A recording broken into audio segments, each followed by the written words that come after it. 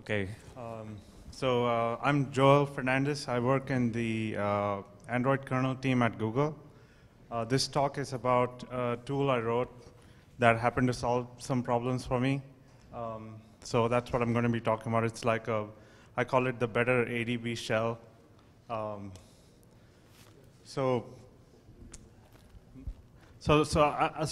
in the kernel team. So one of the things that I've always tried to do and wanted to do was to run Android, while Android is running, do some kind of tracing, run tools that can tell me what's happening in the kernel and the system. I could never do this successfully to the extent that I would have liked to do. So basically, I wanted to run BCC, which is the eBPF compiler collection, trace command for ftrace, perf, and there are different ways to run these, cross-compile them and push static binaries and stuff like that. But I wanted a way to run them while Android is running, fully featured. I'm sure many of you have tried to do that as well. So broadly speaking, I wanted to run any open source package out there, either from binary form or in source form, build it from source, just like a typical Linux system, be able to do that. And this kind of nicely fits in the whole theme of this Linux Connect, which is running ARM on ARM, developing ARM on ARM. I pulled the slide from George's present. I added a little Android sign there as well. Typically what people do is they cross-compile and they push static binary, of some package. And this is a little bit of an error-prone process. Typically the static binaries are stored in some repository and you really don't know what you're pushing. You just hope that it has everything. That's funny because this week we have merged, in RTApp we have merged a patch to clarify how to cross-compile because it was really difficult about the path and so on. So clearly, I agree on that.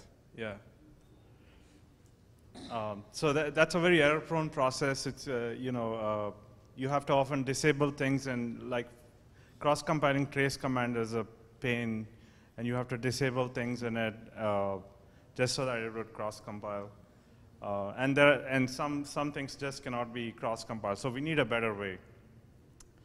So the Android user space is awesome for the Android framework. It's kind of written. It was written in the early days when the systems were kind of small, and the C library had a limited subset of a typical C library.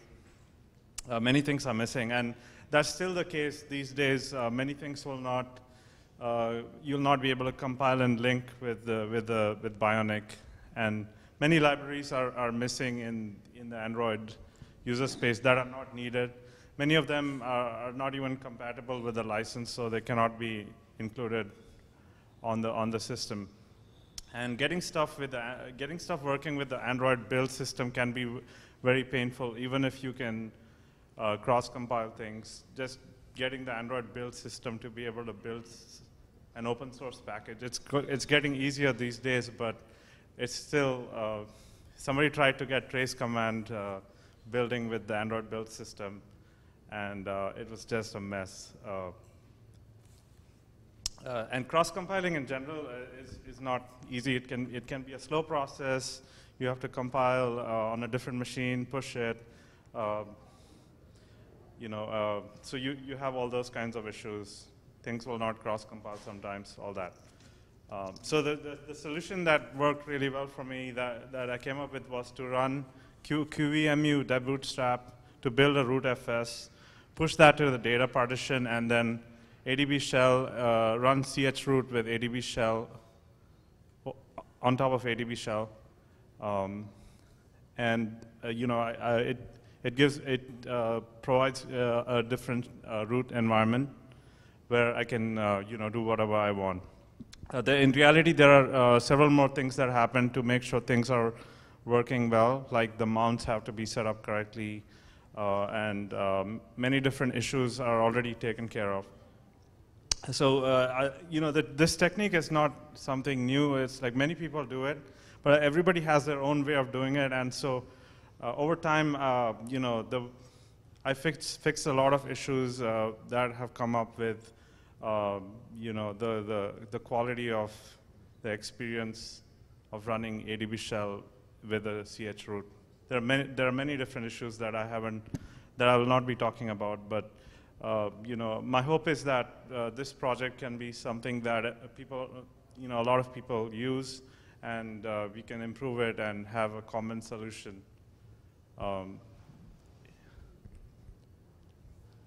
So with that, we can do some demos, show you how it works, and stuff like that. So my first demo will be like just compiling some different projects on a Pixel 2 device I have here.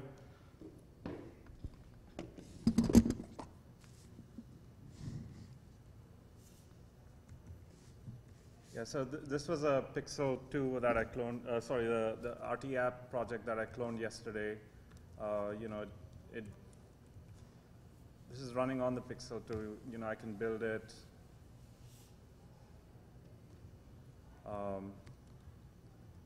I can make changes to it.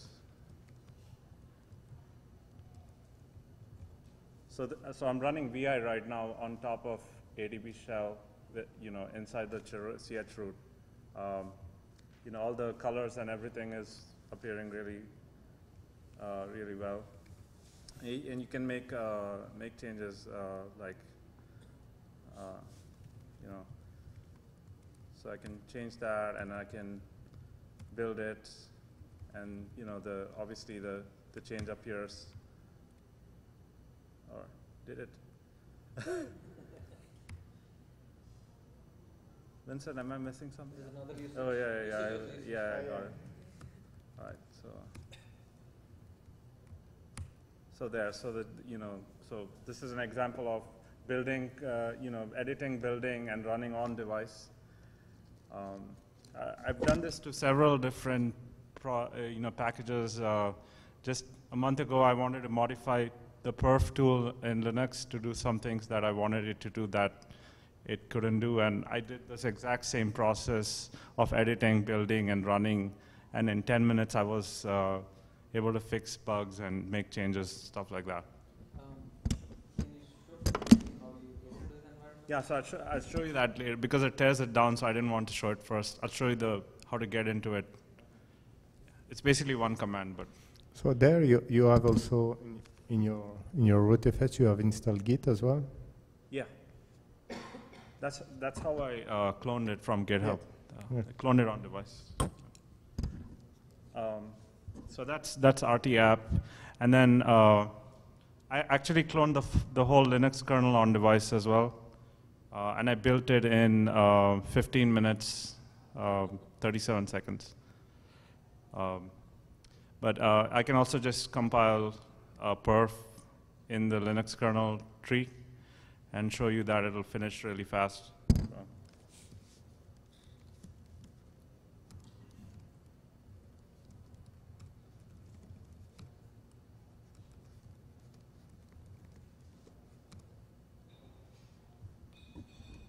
you have Python in this root too? Yeah, I have everything. So it's actually using it's Debian. It's a Debian root file system, as I was saying. I didn't know that's what Deb wrote. Yeah. So you have thousands of packages. So while this is going on, How big is the file? it can be as big as you want. There are different root file systems that are already pre-built. There's a minimal one. There's a full one. It can range from 40 MB to 500 MB. You have to pass different options to, 38 seconds to build perf, which is kind of cool, like, for a mobile device, 8 cores, 8 threads. On 8:30 for everyone.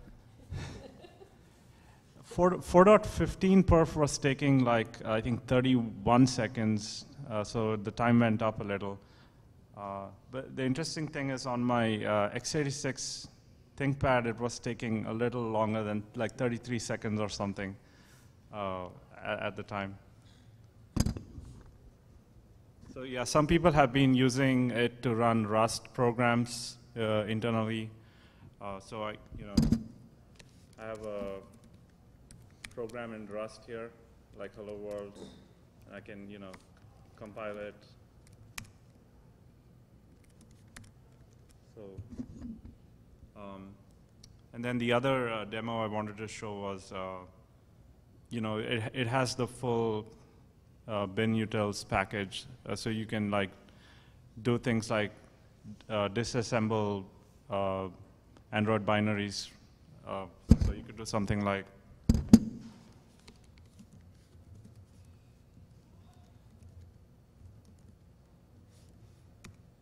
you can, there are many different things you can do with it.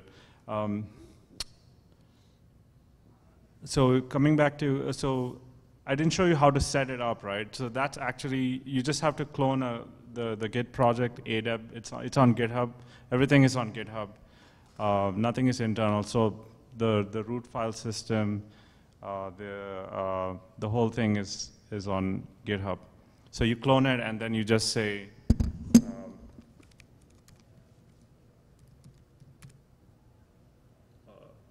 I think my Wi-Fi is, but yeah, basically you just say Adeb prepare, and it would download the root file system for you. You could also have it build it yourself. So you can say Adeb prepare build, and it'll build the root file system for you on your device. On your system, yeah. So what have you installed by default? Yeah. Just a few things, like, okay. So there's a minimal version. When you say Adeb prepare, just post the minimal one, and then when you say full, it gets everything, all the compilers and all that. Okay.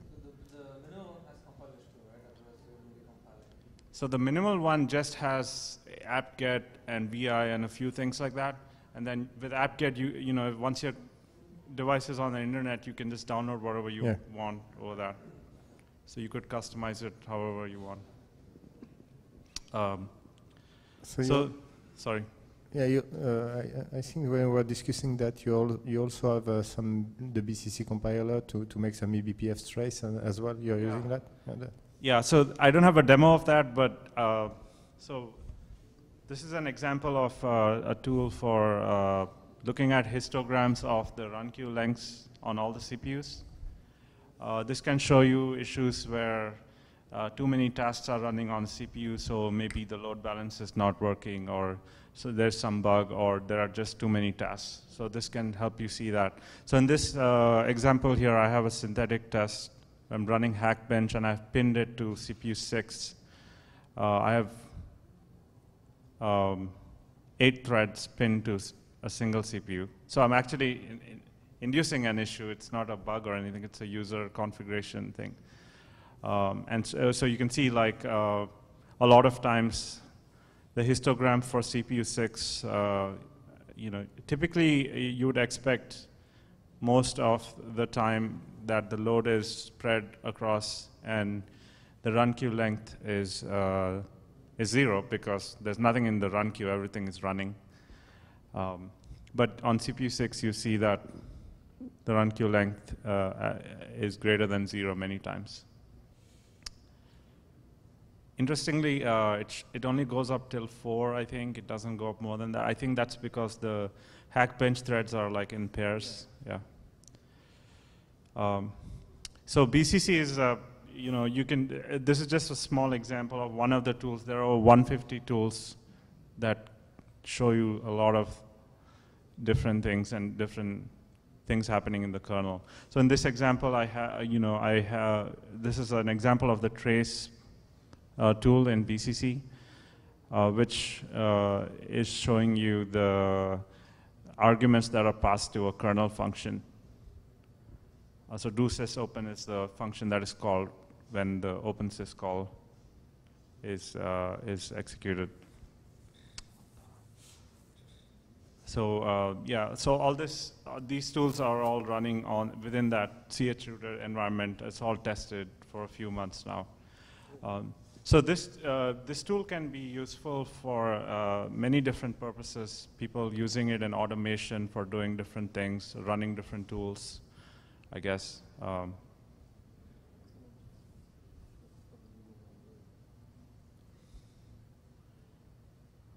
So that's the link. You can go to that, and you know, there are instructions. It takes 5 minutes. The root file system and everything is on the GitHub releases directory, so it comes from GitHub servers. We're thinking of moving that to Google storage, so it's even faster. But yeah, everything is public, so feel free to use it and you know, contribute back to it. Yeah, that's looking really interesting. Yeah. Cool.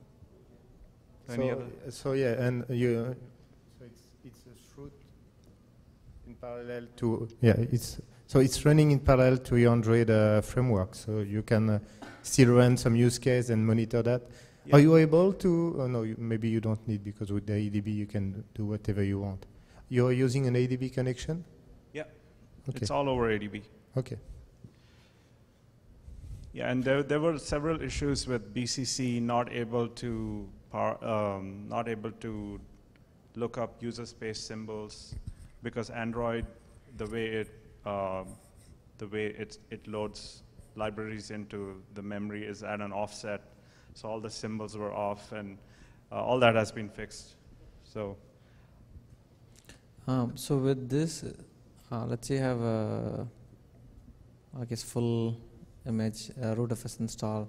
Have you tried running SSH and then trying SSH into it? Does it work well? So the thing is, you can run ADB over Wi-Fi. So you know, I never had a need. I guess I feel like SSH is more ubiquitous than ADB.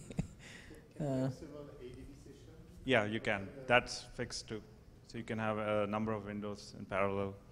Yeah. Especially, for example, we are using workload automation, which is ADB to start use case. Yeah. If you want to do some.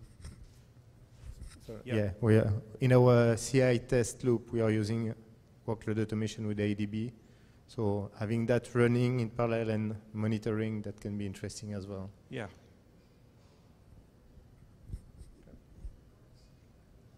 Cool. Yeah.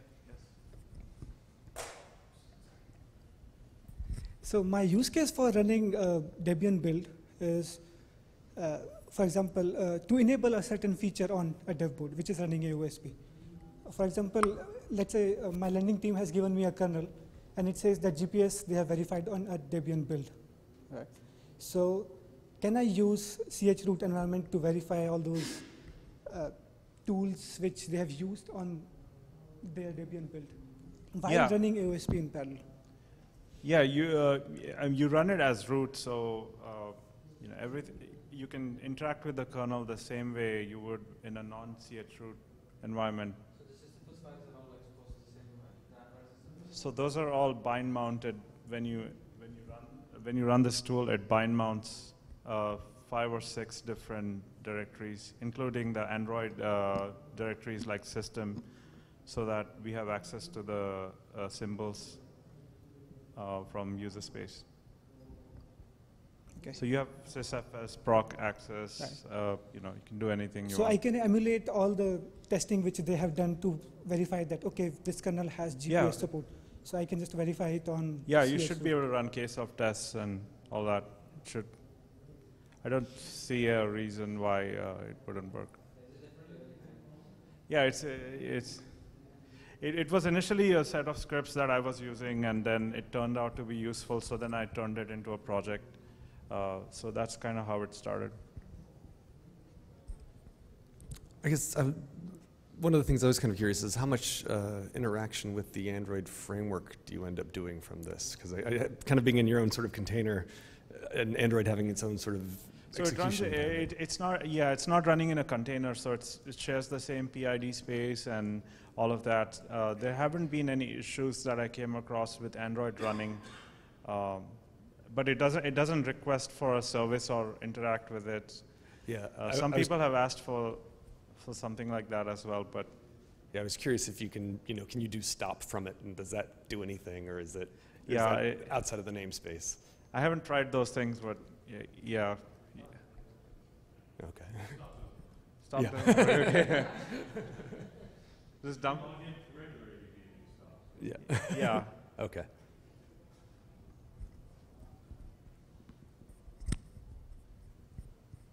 Yeah, part of the reason is that the C library is not, can I build the androdeb rootfs from scratch?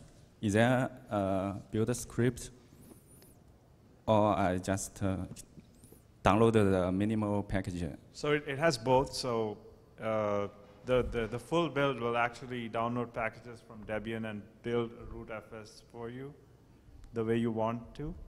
But that takes like 30 minutes or so. Okay. And then there are pre-built file systems that are downloaded by default. By default, that's what happens. It downloads the pre-built root file systems. Download the original file system. If I want to add some additional library, then You could get build a library on the file system and install. Yeah, you just clone it and build it the way you want. You can clone it, or you can install packages from Debian servers. Yeah. Okay, thank you. Yeah, once you set it up on the device, get into the device.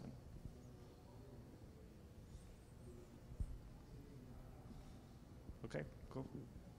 All right. Other question? Okay, thanks